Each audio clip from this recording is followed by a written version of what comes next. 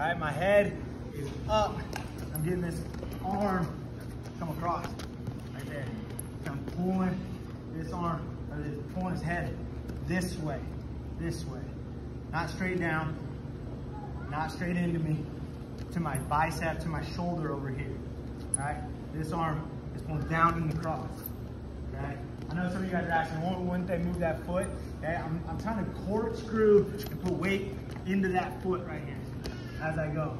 Okay, now once I get that angle, and I want to drop, okay, knee replaces my toe straight down, okay, and I'm pulling this head down with me to his knee, okay, stabbing the back of his shoe.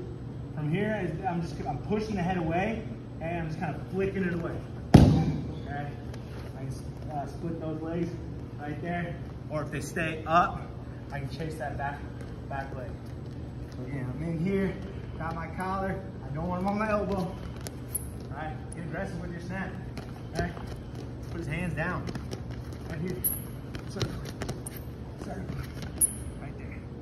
Shifting my body outside of his, straight down. Stay up on this one. I throw his head away, chase.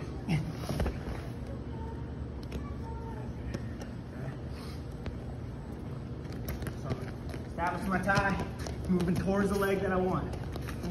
Aggressive. Getting that weight shifted. Boom, right there, slide. Throw it away, this leg, or chase that back leg. Question on that? When we're pushing that head away, we're using the forearm. Push. So I get him down.